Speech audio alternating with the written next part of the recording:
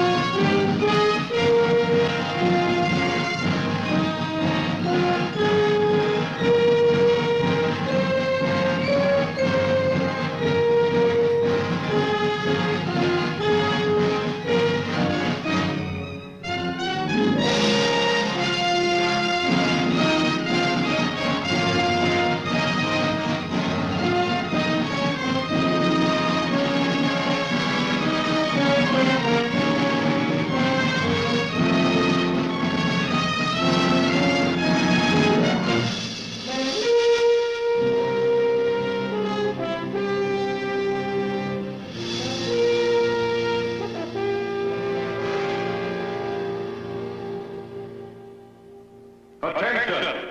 Attention! All personnel! The time is 0 minus 30 seconds. The time is 0 minus 30 seconds. The plutonium explosion will take place at time 0. I repeat, the plutonium explosion will take place at time 0. 10, 9, 8, 7, 6, 5, 4, 3, 2, 1, 0.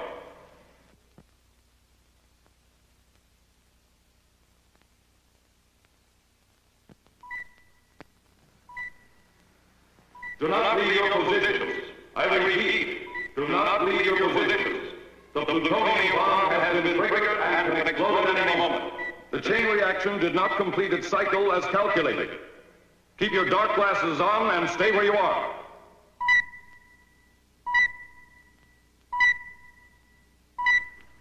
I see. Right. How does it look, Colonel? I'm not sure. How could a thing like this happen? They've set off lots of these bombs before. Not a plutonium bomb, they haven't. This is the first one. Sir, can't we leave? Can't we get out of here? No, Sergeant. You've got to wait until the chain reaction dampens or reaches a point of explosion. It could go off in a second, a minute, 10 minutes, maybe not at all. Just have to wait it out. Can we smoke, sir? Sure. But keep hugging that trench wall closest to the bomb position. There won't be any warning when it goes. Colonel. Huh? Listen. That sounds like a plane.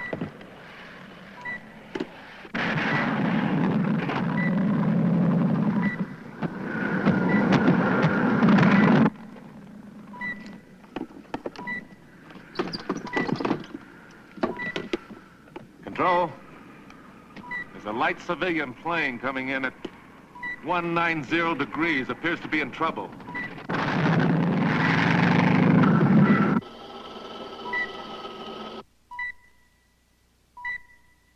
Ground to pilot. Ground to pilot. This is Control. Can you read me? Still coming in. Ground to pilot. You are flying over an atomic detonation area. You are flying over a restricted area. Change your heading 180 degrees. Losing altitude fast.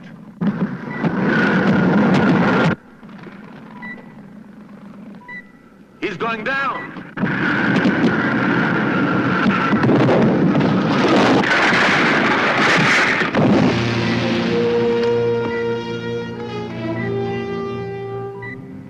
Was he killed?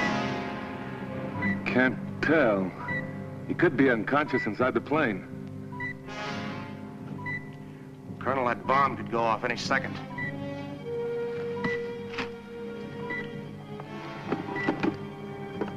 Control, that pilot could be alive. What about the bomb? It's still activated, Colonel. Once the chain reaction has been triggered, there's nothing we can do to stop it.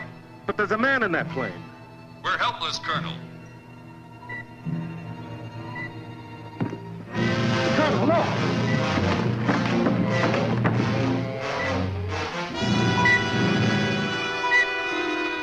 Colonel Langan, this is General Lawson. I order you to return to your friends.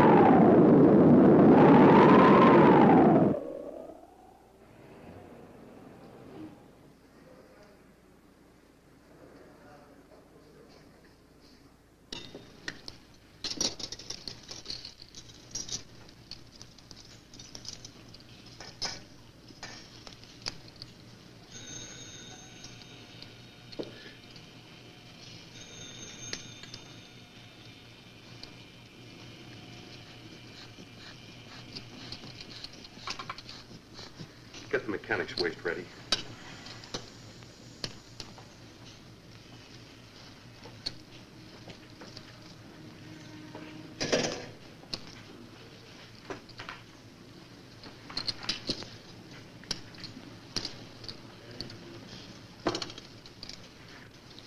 Another unit of blood, please.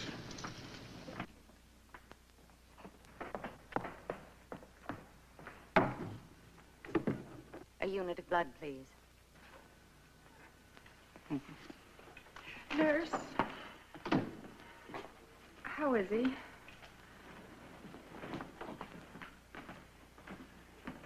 Where have they got Colonel Manning that was in an accident? They've got him over in surgery there, sir.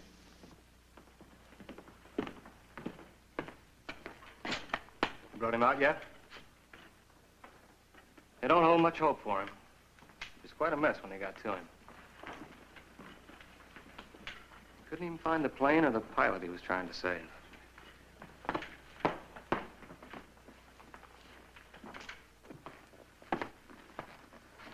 You know, I was there covering the test for National News Service.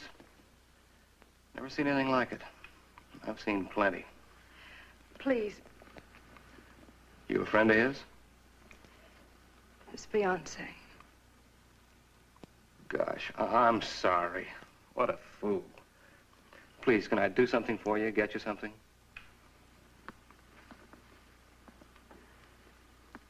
How long have you known Colonel Manning?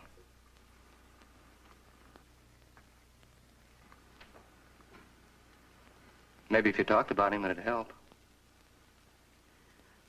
You said you were there when it happened. Was he conscious when they reached him? I mean, was there much pain? He's been in a coma since he got to the hospital.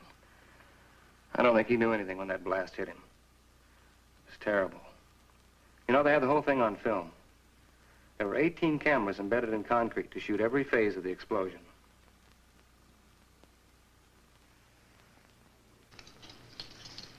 Third-degree burns on almost 100% of the body's surface, and the man still lives. Unbelievable. By all the rules, he should be dead. We were to be married tonight in Las Vegas. We met in the funniest way. Our cars locked bumpers at a busy intersection in Chicago.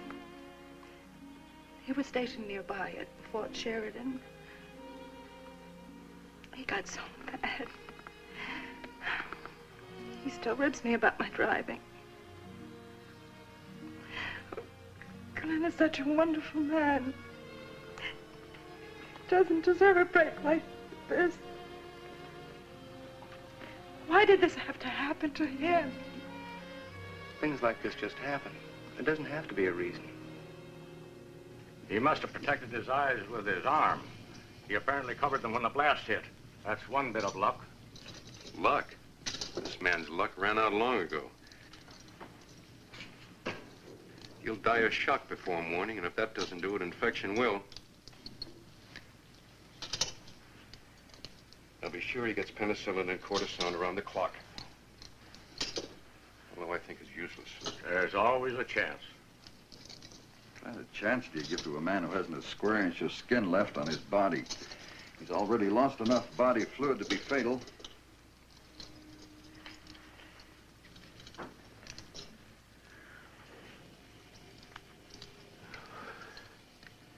Well, we've done all we can do. Now we'll just have to wait.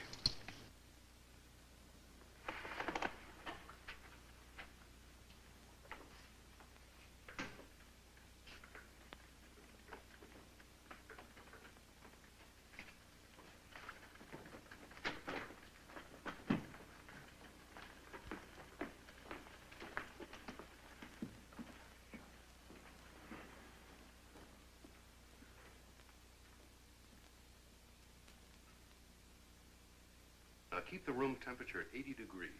I'm on a constant check on his pulse, hour by hour. Right. Will he be all right, Doctor? Are you Carol? Your name was the only word he spoke. Is he? He's still alive. He will be all right. I don't know. I wish I could give you some hope.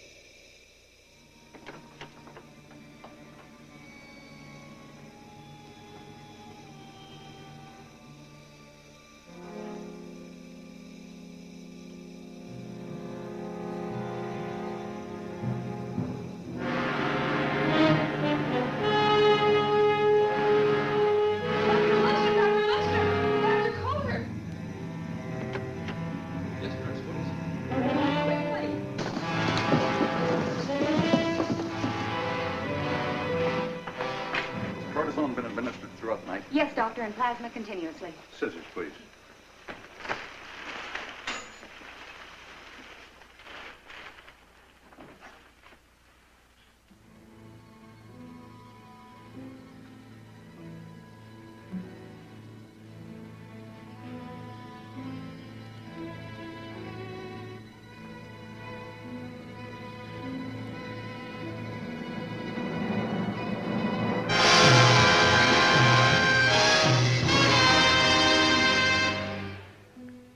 Develop new skin. How's it possible? Yesterday, this was dead tissue. And today, there isn't even a scar. What do you make of it, Paul? When skin is burned to the degree that it was on this man's body, it just doesn't grow back. So what's the answer? I don't know.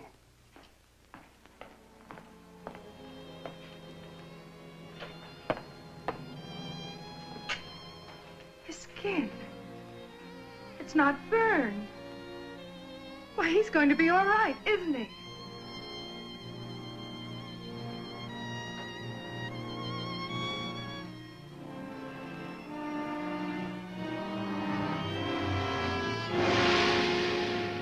And since you played a major role in the development of the plutonium bomb, Mr. Kingman, we hope that you may be able to help us to understand or to learn how Colonel Glenn Manning survived the blast. I brought you the film taken during the explosion, but I don't see what can be learned from it, as far as your patient is concerned. The accident was unfortunate, very unfortunate. What more can be said? There are two answers that we're looking for. Now, the first is how Glenn Manning was able to survive the explosion. Chance. It just happened that conditions were such that he was afforded a certain amount of protection. What explanation would you give for the new skin that has grown on this man in a matter of hours? What possible connection could there be to the bomb? A man survives an explosion, a plutonium explosion. And then, for some reason or other, his skin heals more rapidly than usual. What is the mystery, gentlemen? Mr. Kingman, when 60 or 70% of a person's body is burned, he doesn't have much chance for survival. Now, if he should live, the skin that was destroyed does not grow back. It remains dead, scar tissue. When a man suffers over a 95% body burn and less than a day later looks normal, I'd say there was a mystery. And you feel that the plutonium may have some unknown quality that is responsible? It's worth every effort to know. Now, I'll admit that you may be right. The plutonium possibly had nothing to do with it. There may be nothing more to this than a freak of nature. But if there is something to it, think of what it'll mean to medical science to have such a regenerative or healing power under its control. Shall we view the film?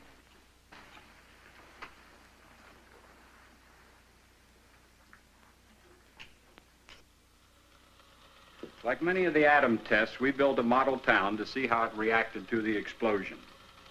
The protected cameras, such as this one, recorded the experiment. Watch this building when the heat of the explosion reaches it. There. Now the force of the blast. Here's another building. First burned, and then disintegrated. There's Manning.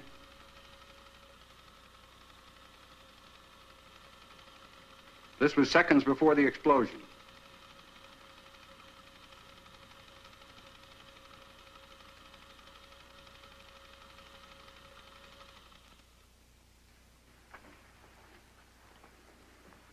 The fact that Glenn Manning lived after the blast and that new skin completely replaced the burned dead tissue in a matter of hours leaves only one conclusion. Something out there is beyond the limits of our knowledge.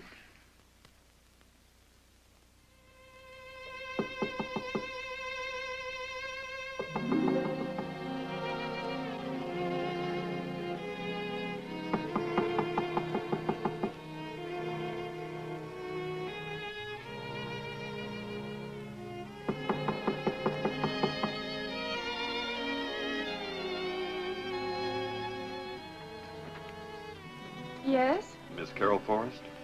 Yes? I'm Lieutenant Klein, attached to security at the Nevada testing grounds. May I talk with you for a moment? Has Colonel Manning... Has something happened? No, at least not that I know of. However, as security officer attached to Colonel Manning, I've been sent to tell you, you won't be able to visit the Colonel at the hospital for a while.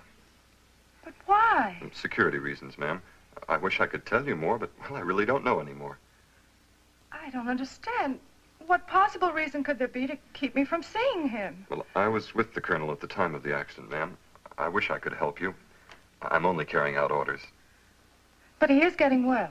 Oh, I'm sorry. You'll have to wait until security is lifted. All right. Thank you, Lieutenant. Good night, ma'am. Good night.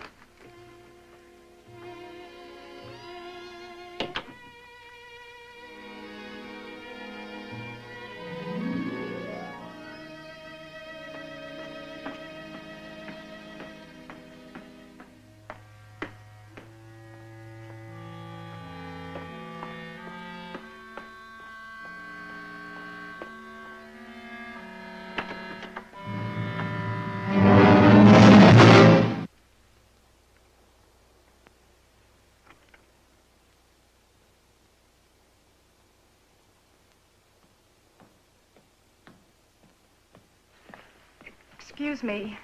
Could you tell me where they've taken Colonel Manning? I'm sorry, miss. I never heard of Colonel Manning. But you must have heard something about him. I'm sorry, miss.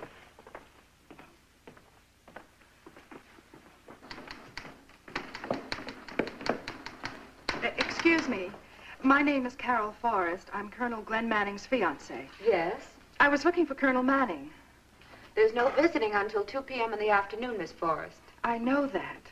And I also know that Colonel Manning is no longer in his room on the second floor. Where have they taken him?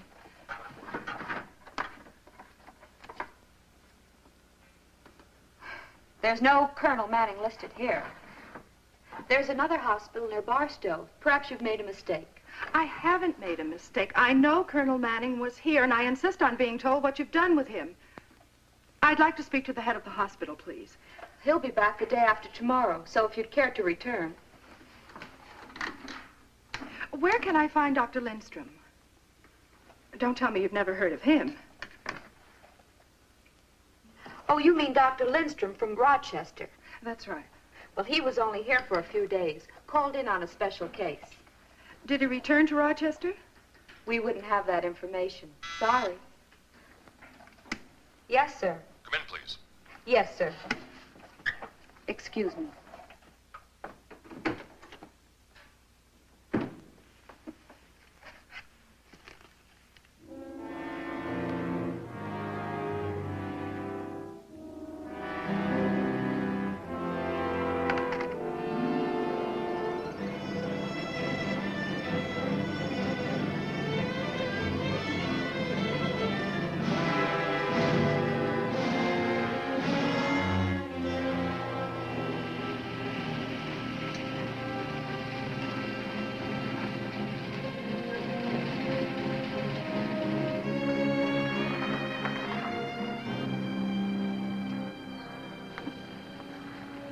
I'm afraid you can't go any farther, miss.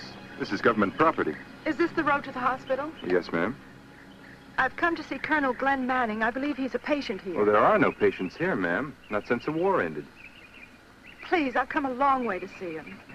Oh. Just a minute. I'll phone the sergeant.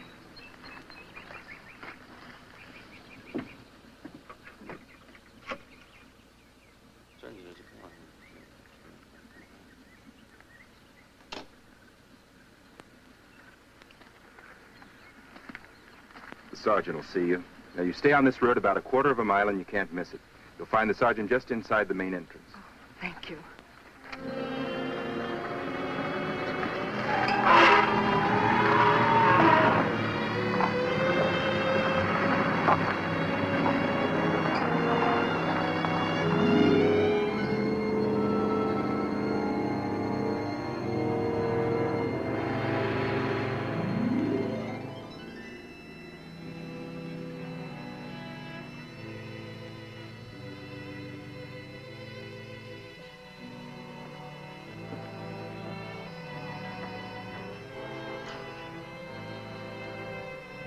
Dr. Lindstrom.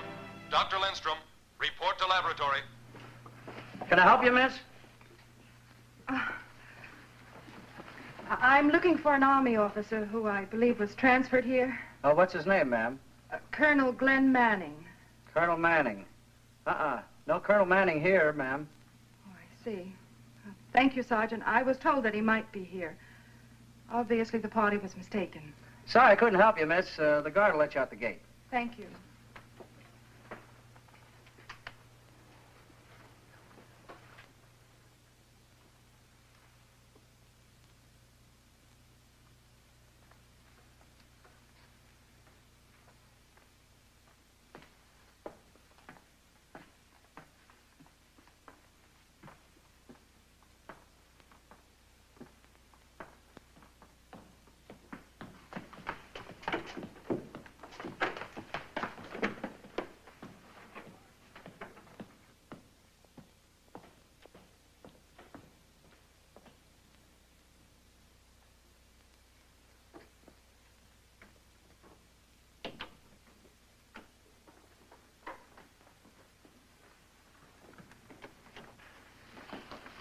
Hated to disturb you, Paul, but I thought you ought to see him. Has he had his intravenous feeding? Yes. How's his respiration? Rapid. I can't understand it.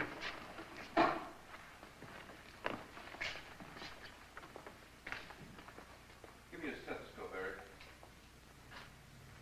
He's breathing much more rapidly now. Changes every hour. Never recede. been unconscious since the accident.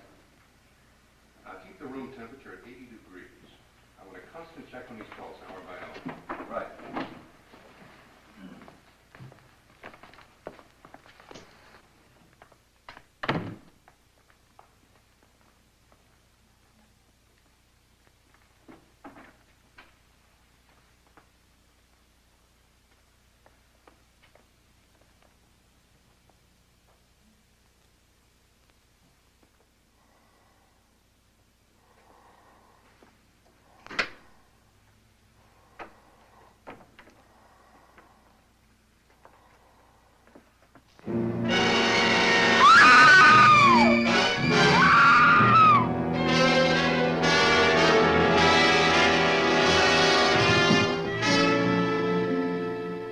Many reasons why we didn't let you in on Colonel Manning's condition, Miss Forrest.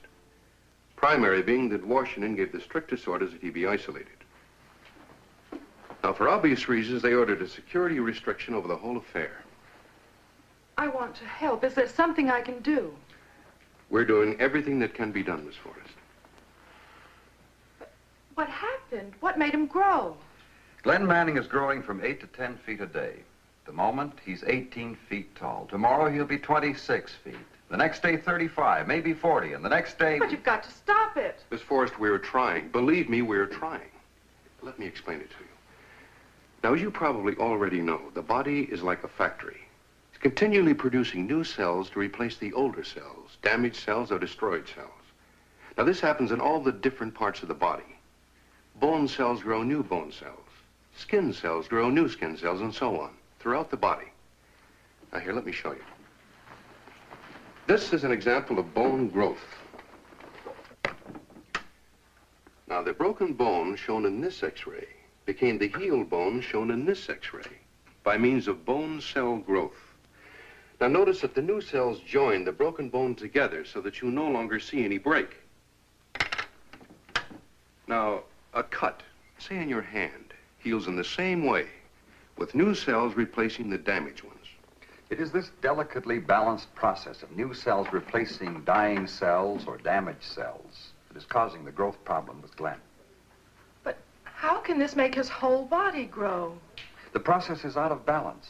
For some unknown reason, new cells are growing at an accelerated or speeded up rate, while at the same time, the old cells are refusing to die. This is what makes Glenn grow. That's what made the new skin. Then if you can stop this from happening... We can stop his growth. And if you can't? Then Glenn Manning will continue to grow until he dies.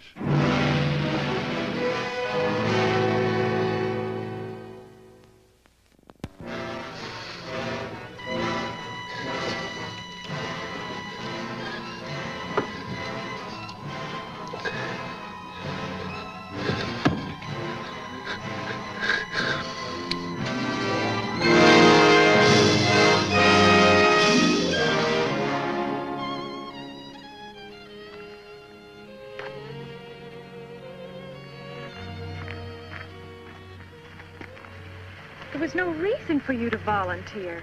You should have waited until you were called. Honey, I'm in the reserves. They'd have called me eventually anyway.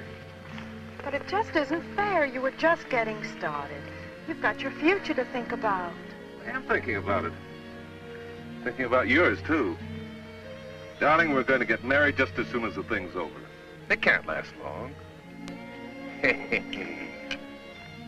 Honey, will you please stop worrying? When you're safe at home, then I'll stop worrying.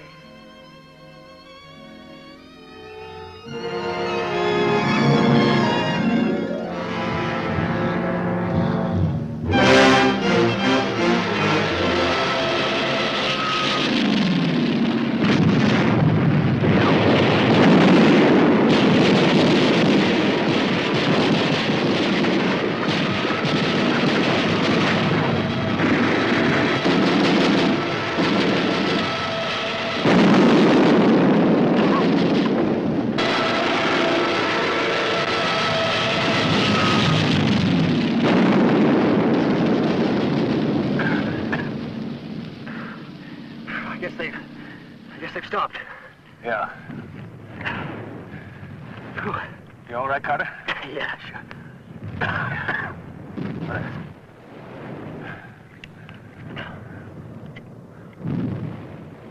That last one was close. How are the rest? Oh, not so good. Lieutenant, look out!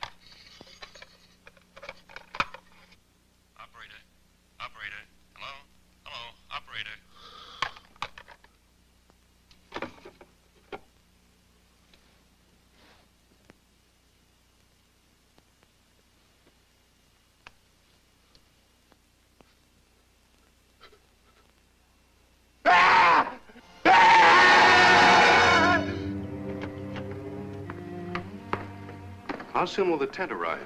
It's being flown in from Circus Winter Quarters in Florida. Should be here any time now. Well, he's already outgrown his room, you know. Well, as soon as you get the tent up, we'll break out the wall and move him. Right. Dr. Lindstrom? The reason I sent for you was that Manning regained consciousness during the night. Now, at the moment, he's suffering from the shock of learning about his condition. He won't talk to anyone. Oh, please, may I see him? I know he'll talk to me. See him by all means. You know, psychologically, you may do him a lot of good. I want you to move quietly and unemotionally. You know, at his size, he's capable of pulling these walls apart. His height was over 22 feet this morning. I understand.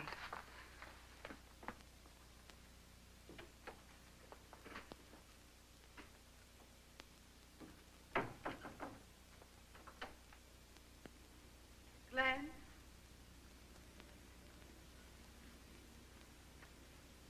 Glenn? Won't you talk to me?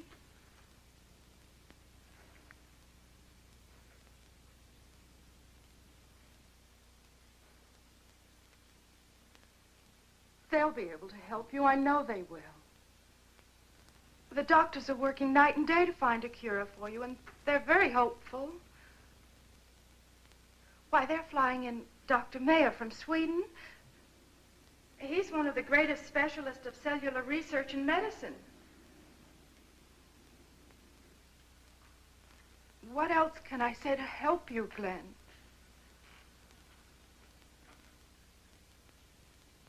What sin could a man commit in a single lifetime to bring this upon himself?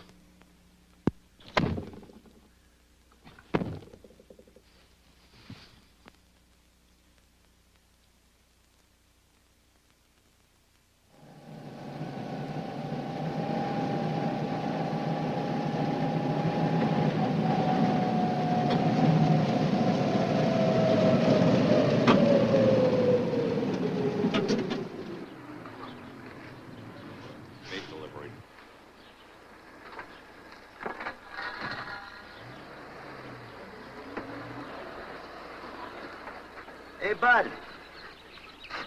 What's with this meat order they called in? I thought the Army hauled in its own stuff. Come on, move on. All food deliveries are made to the stockroom behind the kitchen. You'll find it at the far side of the main building. 25 sides of beef. Who's going to eat it all? They haven't had any patients out here since the war ended. You fellas must eat pretty well. We'll invite you to dinner so you can help us. Now move this truck out of here. And what's the tent for? Something's going on out here that's mighty funny. We're going to have a circus every Saturday. Oh, now, come on, General. Let me in on the big secret. I won't breathe it to a soul. All right. If I tell you, will you move this truck? Right. It's for him. For who? The giant. What giant? The 30-foot one we got living here. Sure you have.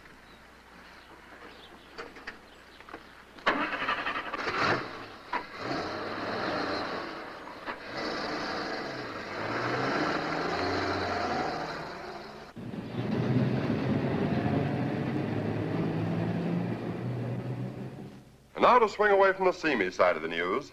Many people are asking what happened to Colonel Glenn Manning, the Army officer who was exposed to the rays of the plutonium bomb at Desert Rock, Nevada, a few days ago. Eyewitnesses of the incident state that to all accounts he should have died in the blast. Is he alive or dead? What's all the mystery for, Washington? Here in Las Vegas,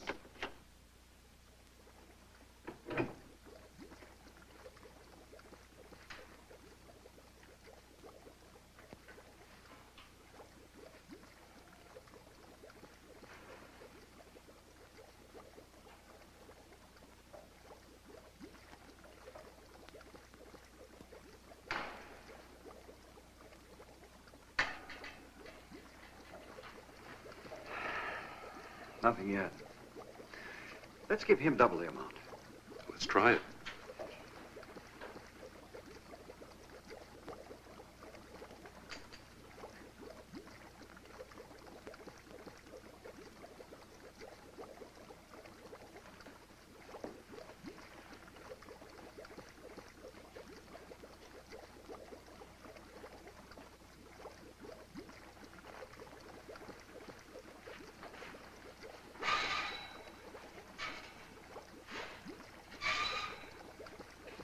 Paul, would you mind if I tried something on my own? What is it? I'd like to attempt a practical application of the cellular theory we discussed yesterday. Fine. By the way, where's Manning? It's out with Carol. You know, he shouldn't be permitted to walk around. He should be confined. Fine. What he weighed this morning? 2,987 pounds.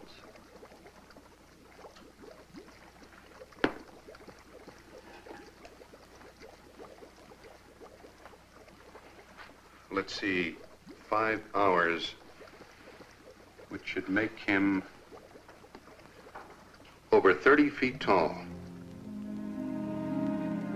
You know, it's funny, Carol. I was sitting here like this on the hillside, away from people and things. It's very funny. It reminds me of that picnic that we took once. See, that was... You know, time has lost all perspective. It's been a lifetime since that explosion. Everything that happened before seems another world, another life. That was a wonderful time. What'd you say, Carol? Before I became a monster? You see, I don't mind a bit. You shouldn't. I shouldn't what? Talk about it, think about it? Do you realize that every breath I take, every movement, everything reminds me of what happened? Even when I try to sleep at night, close my eyes so I won't see people in the world getting smaller every minute. The beating of my heart keeps getting louder and louder, reminding me.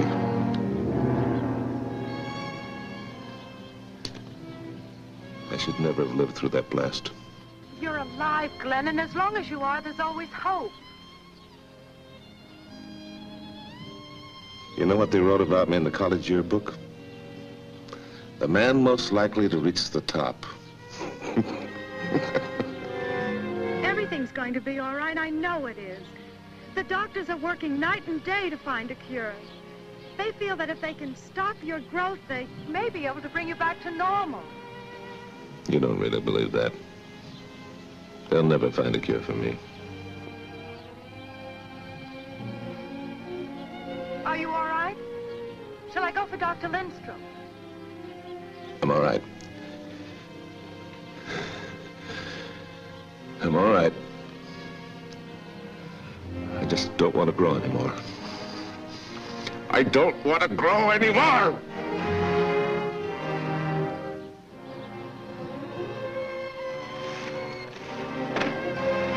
Glenn!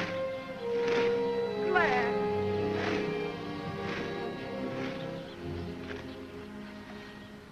It's not going so well, is it? Doesn't he have any relatives?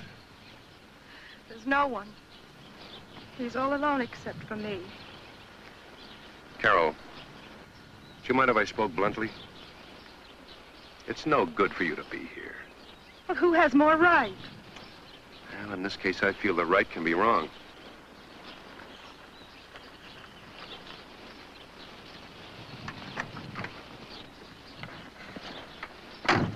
At first, I thought it might do him good to have you near. And of course, the government insisted that you stay. However, I'm going to recommend the security be lifted in your case. How can you ask me to turn my back on the only person who's ever meant anything to me? Why, I've got to be here to try to help him get well. Suppose that he doesn't get well. Drive back to the laboratory. There's something I want to show you.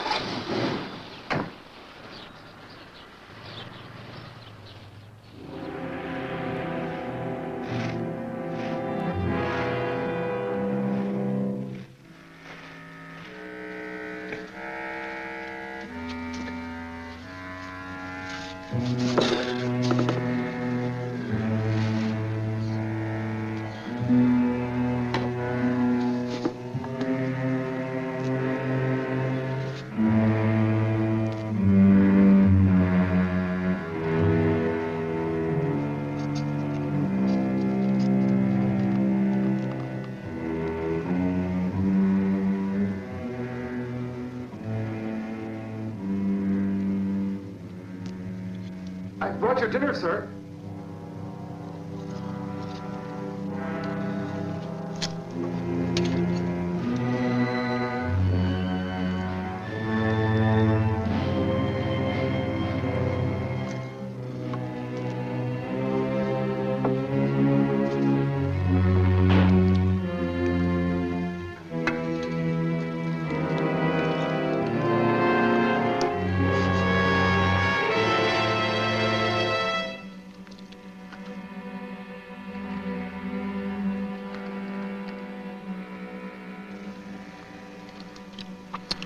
What's new in the paper, Sergeant?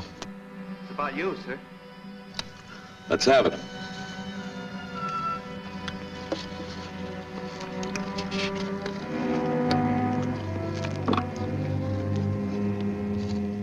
Man lives through plutonium blast.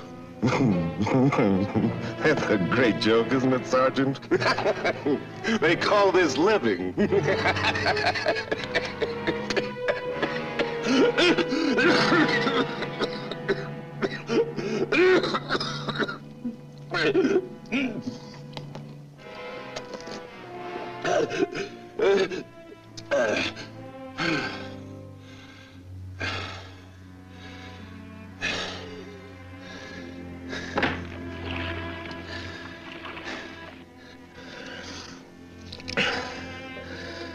All right, Sergeant.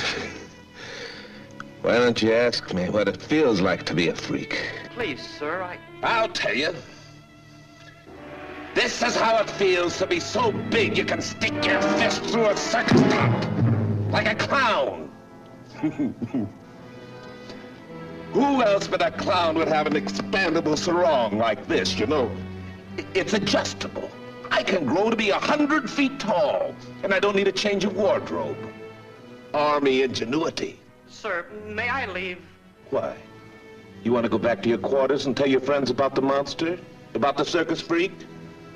Well, that's right, Sergeant. I'm a circus freak. Have a tent. We'll travel.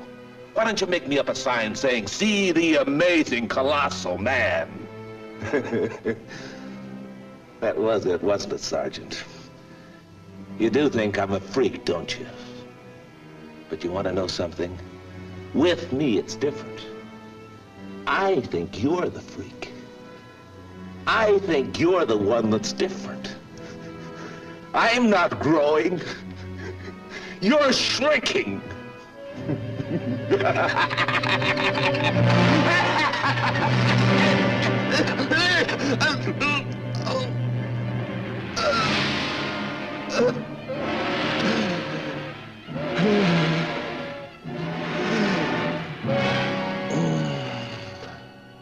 And I feel that if you understand the circumstances more thoroughly, you will realize why it will be better for you to leave.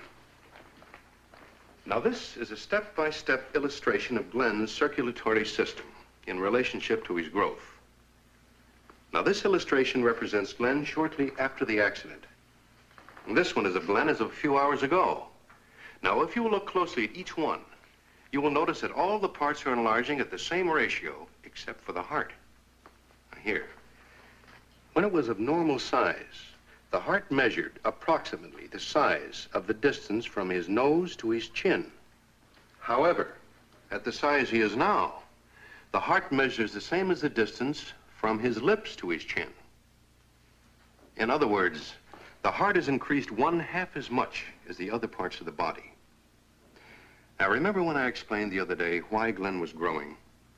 I said that all the parts of the body consisted of millions of tiny cells that were rapidly and uncontrollably multiplying. Yes. Well, today we've learned that this theory does not apply to Glenn's heart. It is growing, but at a much slower rate. Now, the reason for this is rather technical, Carol, but to give you a simplified layman's explanation, it might be explained that since the heart is made up of a single cell for all practical purposes, instead of millions of cells like the rest of the organs of the body, it's reacting in an entirely different manner to this unknown stimulus or force that's behind this whole thing.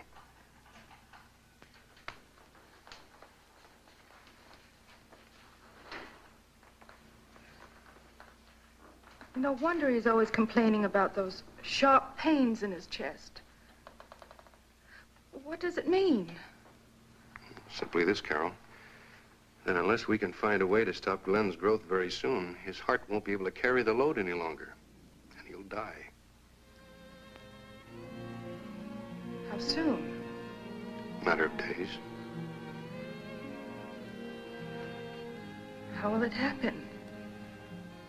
His mind will go first, and then his heart will literally explode.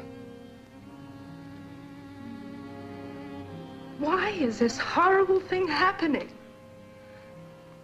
I've searched everywhere for the answer and I can't find it. All night I lie awake thinking, why? Why does it have to happen? Well, you're a doctor, tell me. I wish I knew, Carol. I wish I knew.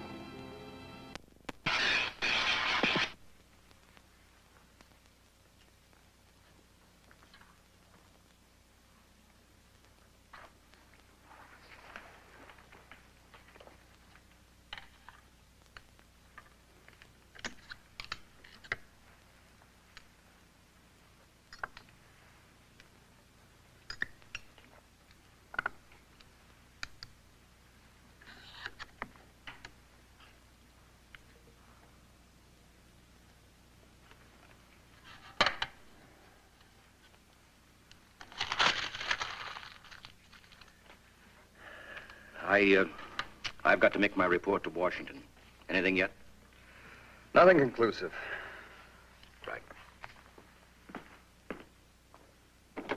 Hello, Colonel. How are you, Doctor?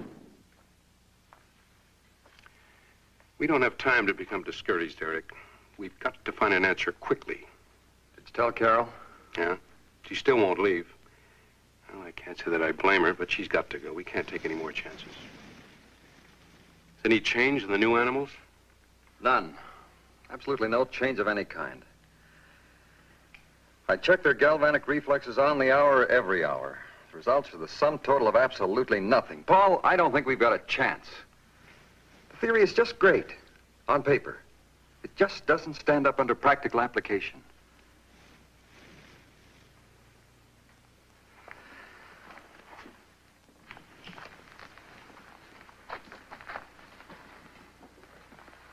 You know, Eric, it might be better if we concentrate the experiments with the guinea pigs and the rabbits in the lab.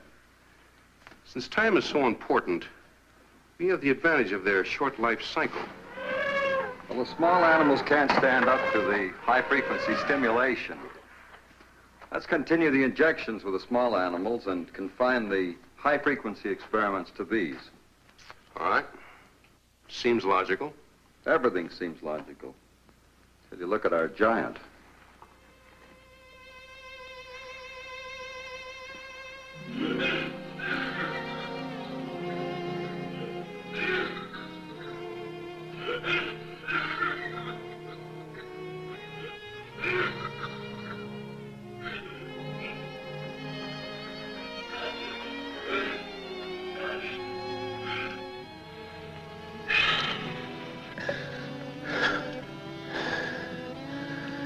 Hello, Carol.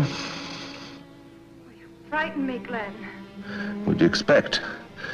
Snow White and the Seven Dwarfs? I heard you cry out in pain. I was worried about you. Tomorrow may be an important day, Glenn. Dr. Coulter's been experimenting with some animals, a theory of some kind he's been working on. And he said he'll know the results by morning. How tall do you suppose I'll grow before death releases me from this curse? 100 feet? Maybe 1,000? Could be a mile. That'd be something, wouldn't it? Can't you imagine that, Carol? Please, Glenn, don't torture yourself. I wouldn't actually have to worry too much about breathing till I got about 3 miles up. The oxygen starts to thin up there. Glenn. I'm a lost cause, Carol. They're not going to find the answer tomorrow or any tomorrow. You just picked the wrong number. Go on, pick up your chips. Go on home. Do you think I could leave you alone at a time like this? You never did know when to quit, did you? Can you take a hint? I want you to get out and leave me alone. I don't want you around, do you hear? Say whatever you wish to me, Glenn, but please, please hold on until they try everything possible. There must be a cure for it. There must be. Suppose it stopped. So what? I stopped growing. What then? Can't you imagine what a wonderful life we'd have together? Me up here and you down. What is it, Glenn? Please, is there anything I can do? Yes! Get out! Leave me alone!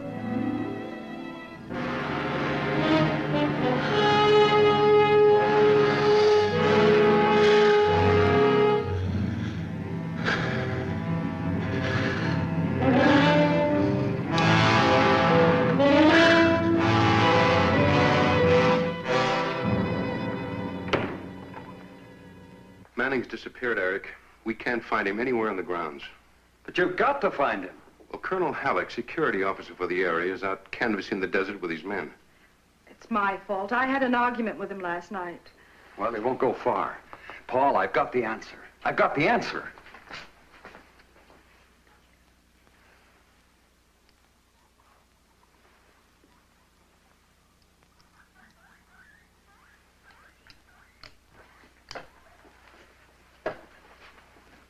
The answer is in the bone marrow.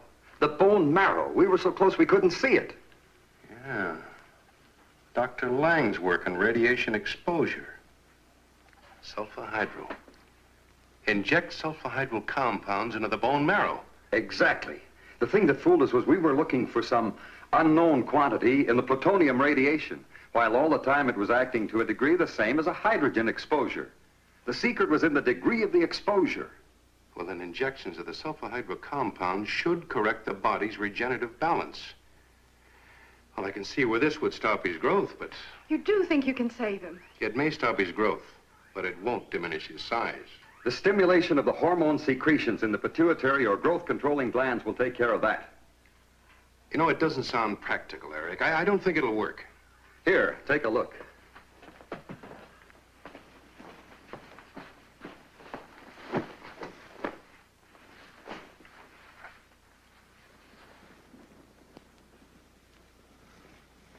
That's amazing. It's hard to believe, but it worked. I used high-frequency stimulation of the pituitary gland, causing the hormone secretion to reverse the growth process. First, injections of the sulfhydryl compounds into the bone marrow. That will stop the growing. And then stimulate the pituitary gland to reduce his size. But do you think you'll be able to inject him with a hypodermic needle this size? I've had an oversized needle constructed. As a matter of fact... Doctor, I couldn't find Manning anyplace. My men covered an area of 10 square miles. But we can't lose him now. We just can't. Just when we have the problem licked. Colonel, can you get us a helicopter? We have 2 helicopters, but only 1 pilot. All right. We'll use them to find Manning. Eric, you go with the pilot and I can fly the other one. Colonel, it's imperative that we find him as quickly as possible. We think we found a cure, but only if we get to him in time.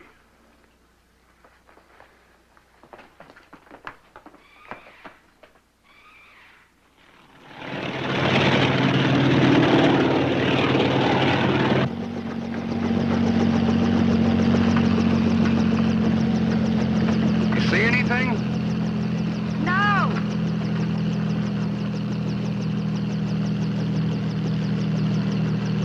How'd you happen to learn how to fly a helicopter?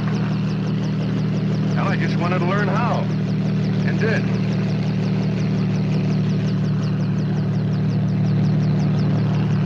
Calling helicopter Charlie Dog. Calling helicopter Charlie Dog. This is helicopter William X-Ray. Come in. Hello, William X-Ray. This is Charlie Dog. Over. Eric, do you see anything? Over. Visibility good. No sign of it. We're flying toward the Las Vegas Boulder Dam area. Go ahead. All right, Eric. You keep in touch. Off and clear.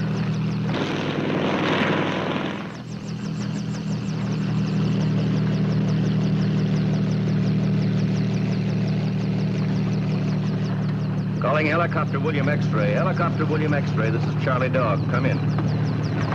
This is William X-Ray. Go ahead. We are over Boulder Dam. Everything looks normal. We're heading towards Las Vegas. Now, we'll keep flying in this direction. It's getting late, so if you don't find them within the hour, you turn back and we'll continue tomorrow. The distance between our position here and the location where you spotted the dead cattle, marked by the pin, is only about 50 miles. Now, he certainly can travel faster than that. He's been gone over 15 hours. He's probably been moving back and forth in a nameless pattern. I'll never understand why someone hasn't reported seeing him. How tall would you guess he's grown to by now? 50, maybe 55 feet. Sooner or later, someone's bound to see him. Maybe take a shot at him. Colonel, maybe we're making a mistake in not informing the civil authorities. No, I can't do that. You know the orders. We could use help in tracking him down. I'm not worried about finding him. As soon as it gets light, I'll show you some action. I just hope he lasts through the night without getting into trouble.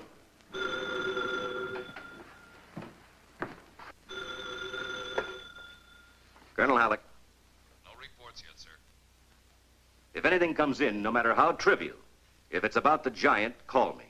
If I'm asleep, wake me. Yes, sir. Oh, and, Sergeant, place a call to the Nevada State Police. Ask them to report anything unusual. Missing cattle, broken fences, anything out of the way. What will I give him for a reason, sir? Think of something. Anything.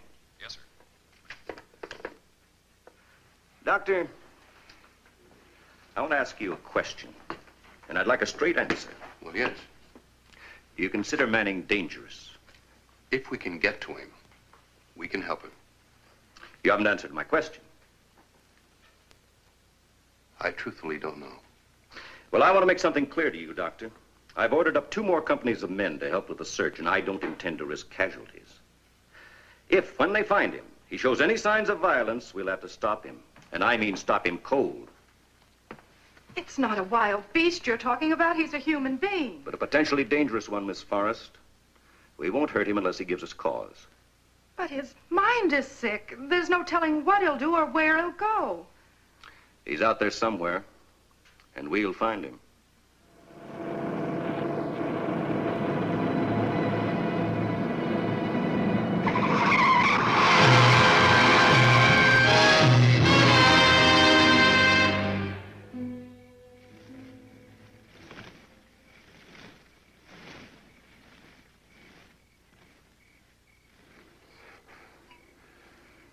Not another drop, Alf.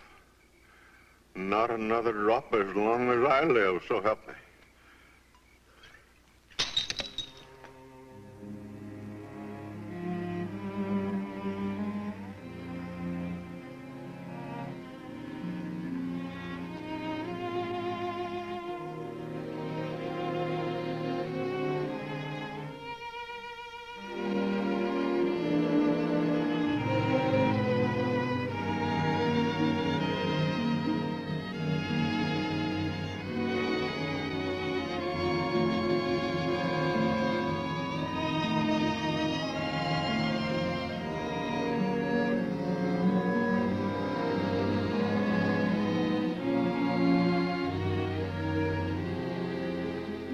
He should have been confined. A fence or something. Maybe chains. We had no business letting him run loose like we did. How were we to know? We should have known. The symptoms were there, Eric, in black and white. We were so engrossed in finding a cure, we failed to recognize the warnings. Any word yet? No, not a thing. If only we can find him before it's too late. Why did I have to argue with him? Now another one to take the blame. I'm going to bed before it's my turn. We're taking off quite early in the morning. Is the needle and medication all set? Since he left, but I'll double check. No.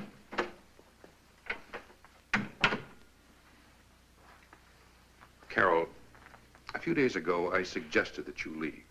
Now I'm going to insist that you leave. It's no longer safe for you. Glenn Manning is a sick man, in mind as well as body. Dr. Lindstrom, I'm not leaving. I've already wired Washington for permission to lift security restrictions. Now, the restrictions will probably be unnecessary by morning anyway. Someone's bound to see him. You had no right to do a thing like that.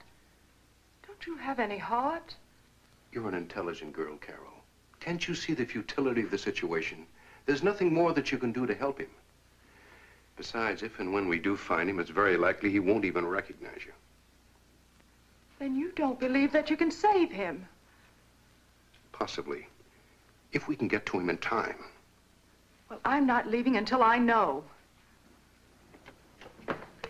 Doctor, Miss Forrest, we've had 2 more reports of slaughtered cattle. Was there anything else? He was seen by a couple of motorists. And Manning is about 10 times the height and width of a normal man. And as closely as Dr. Lindstrom and Dr. Calder can estimate, Glenn Manning should weigh about 18,000 pounds. Now, I don't anticipate any trouble whatsoever in finding our giant. In fact, we possibly could have found him last night, after the 2 motorists reported seeing him. But since we don't know exactly what mental change may have taken place during Manning's continued growth, I thought it best to wait until daylight. Therefore, our greatest problem is not in finding him, but what to do with him after he's found. Dr. Lindstrom will brief you on that.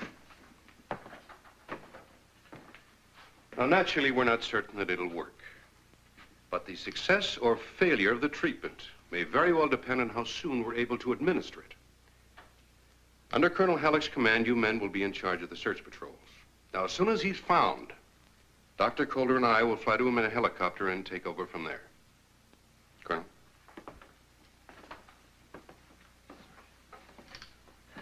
As you know, this is our position here. Slaughtered cattle have been found here, here, here, and here. The two motorists reported seeing him at this point here on Highway 93. And from the way he's been zigzagging back and forth, we can assume that Manning is somewhere here in the southern tip of Nevada.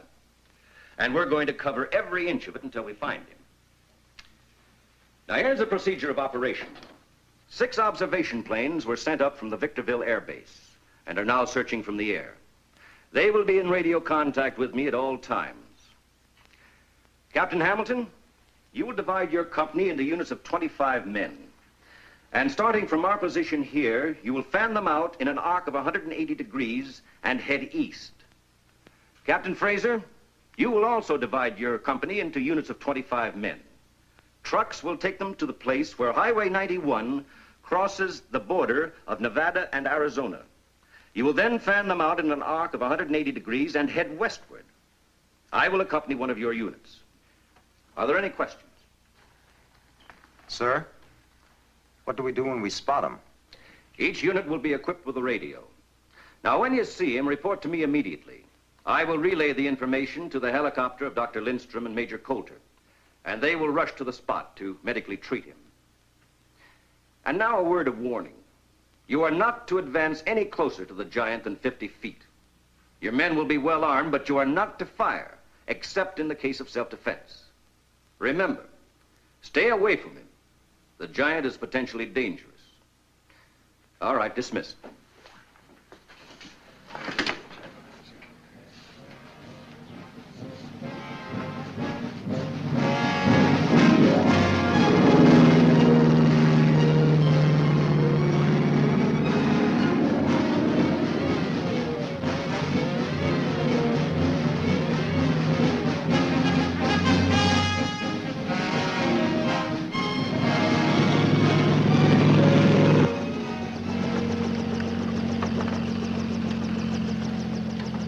Was such a large hypodermic needle necessary?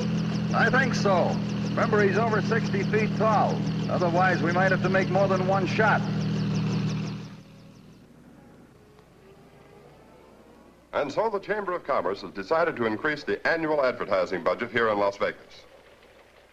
Well, it looks like the FSOOE, that stands for Flying Saucer Observers of Earth, have a competitor in the Seeing Strange Things department. And this time it's right here in Nevada. Now, it seems that 2 motorists driving south on Highway 93 barely missed a collision with, now get this, a 60-foot giant. What have you got to top that one?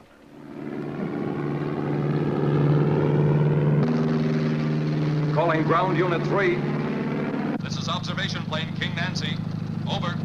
Observation plane King Nancy. This is ground unit 3. Go ahead. I see him, sir. I see the giant. He's just outside of Las Vegas and is moving toward the resort hotel section. Over.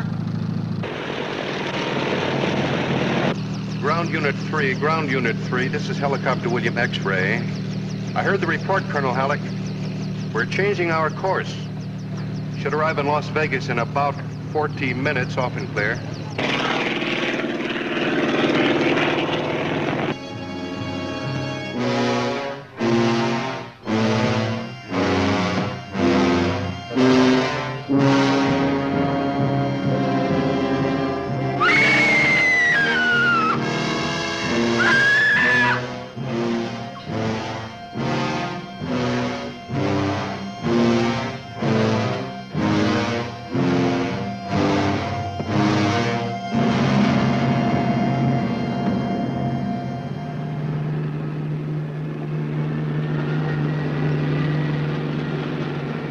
Observation plane King Nancy, this is ground unit 3, Colonel Halleck speaking.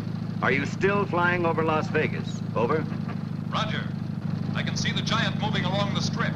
Over. Land your plane at once and contact the local police. Tell them not to attack or fire on the giant unless he becomes violent. Tell them to keep away from him. We are north of Boulder Dam and should be in Las Vegas within 40 minutes. Off and clear.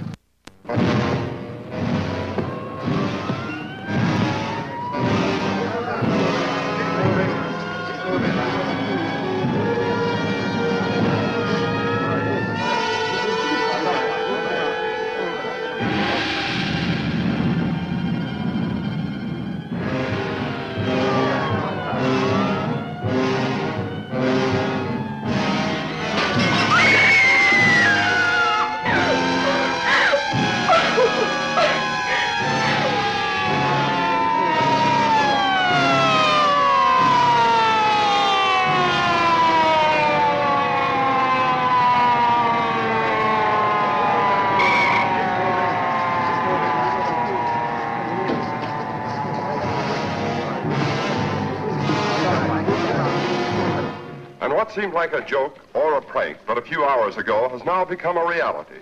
A reality in a king-size package over 60 feet tall. Police Chief Benson has asked me to tell you to stay in your homes. Stay in your homes. The Army is rushing 2 doctors to Las Vegas by way of helicopter. They apparently know what to do with the giant. What I'd like to know is, where did he come from?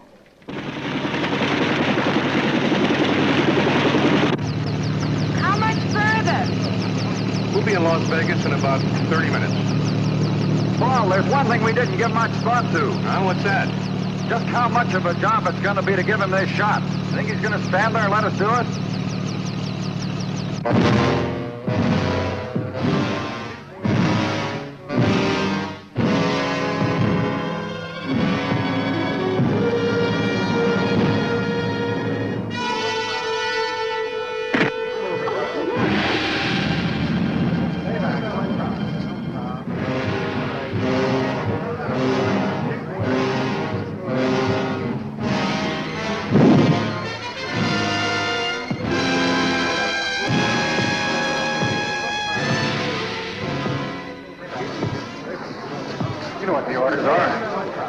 Not to shoot unless necessary. You're gonna let that monster run around loose?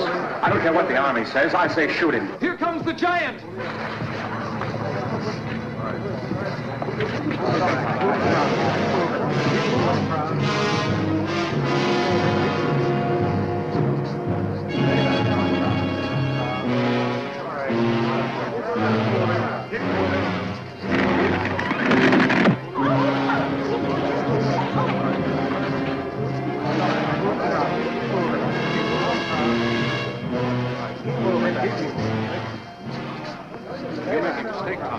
Are you going to stand by and let him destroy property? Keep moving. Keep moving.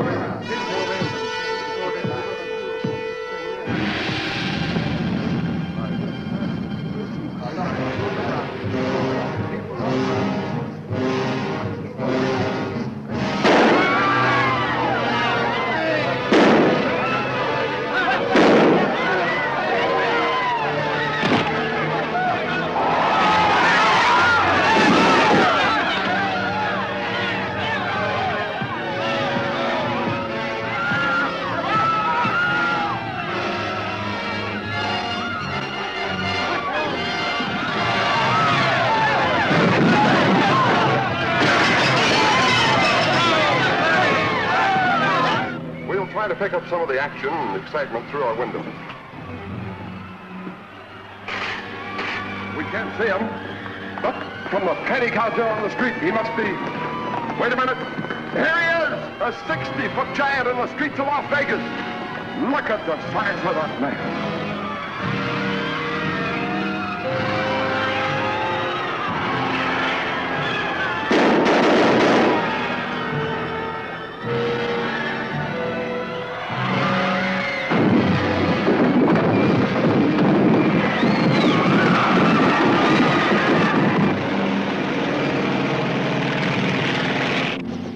Las Vegas, Colonel Halleck. We can see him down there. He's leaving the city, heading toward Boulder Dam.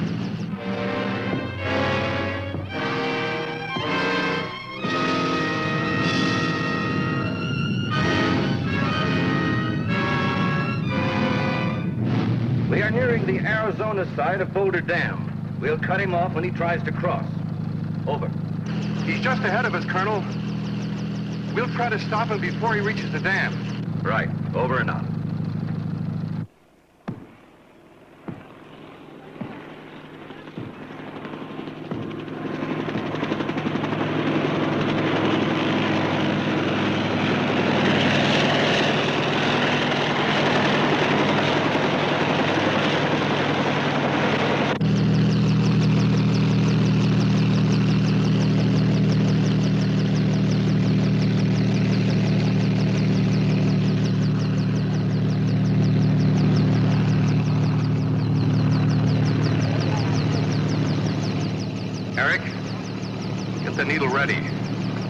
setting down here.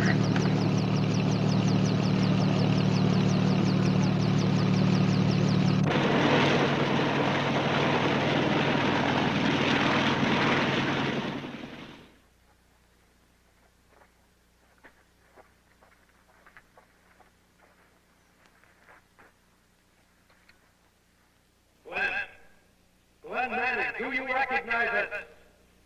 We do not wish to harm you. We want to help you. We want to help you to get well. Do you understand?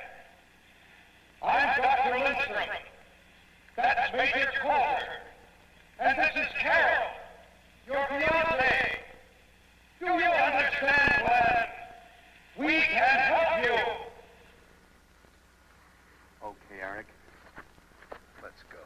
Drive it in hard. We have to penetrate the bone in the first injection. I doubt if we'll get a second chance. You ready? 1, 2, 3.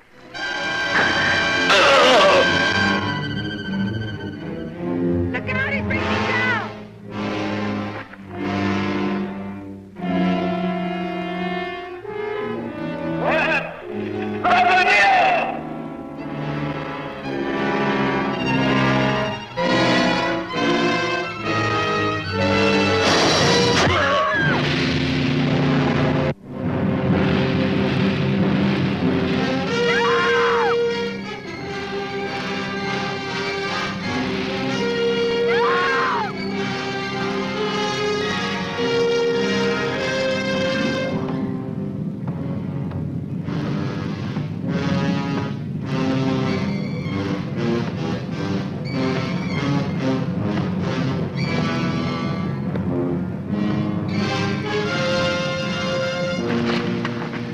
All right, we'll take our position here.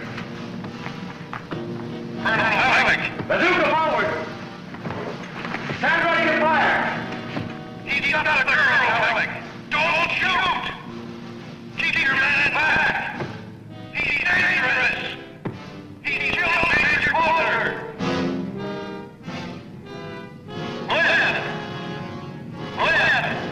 Glenn Lanning, you must put the girl down! Put the girl down!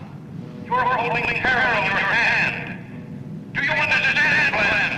The girl is Carol! I'm Carol, Glenn. Please put me down. Put her down!